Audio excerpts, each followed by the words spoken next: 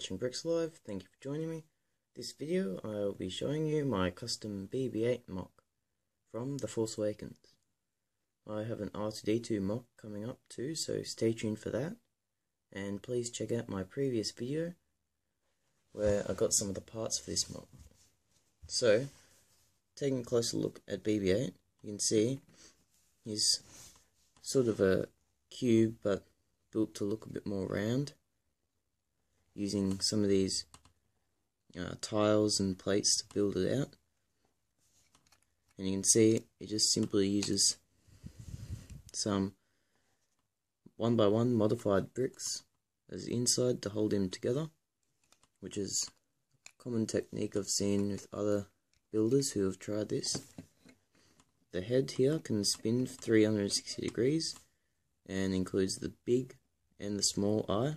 I even managed to get that little one using a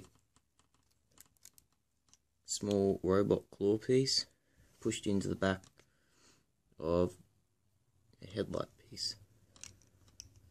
So I'm pretty happy with how that turned out. And the head is rounded off by these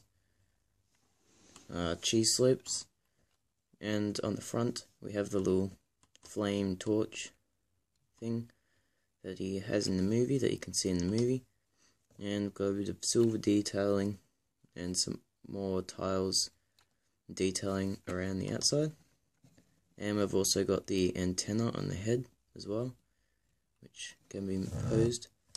And on the bottom we've just got studs because it helps him balance, and you can put him into some pretty cool poses.